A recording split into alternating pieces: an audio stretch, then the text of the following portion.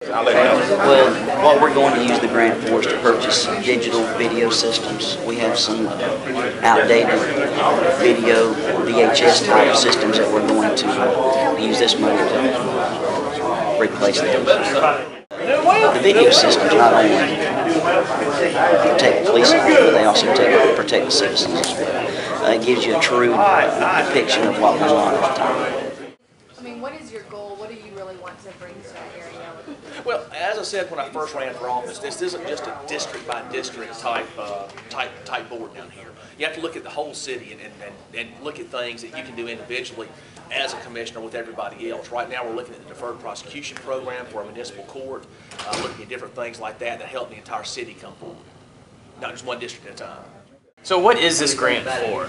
Basically, this grant will buy a truck and containers, both rolling containers, sort of like our green carts, and smaller containers, 18-gallon containers, to expand our recycling program into businesses and also all of the public schools. So it's going to concentrate on paper and cardboard and expanding our program to collect a lot of materials that currently right now are just being thrown away.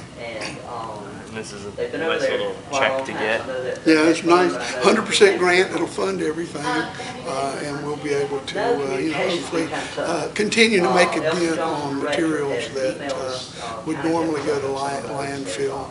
And the good news about collecting cardboard and paper, it is probably the most sellable commodity in terms of recyclables. This goes into all the schools, you said, and as far as, like you said, businesses as well, how far across the city is it stretching? Well, obviously at the number we've gotten, but to be honest, a lot of the smaller businesses don't generate enough in terms of paper products, but some of our smaller retail stores generate our cardboard, the merchandise they get in, and then some of our office complex obviously generate a lot of paper products. So we feel that this will allow us to number one, hopefully address that interest, and number two, if it shows there is a significant interest, then we can apply for future grants or other city funds that could actually expand our program even further.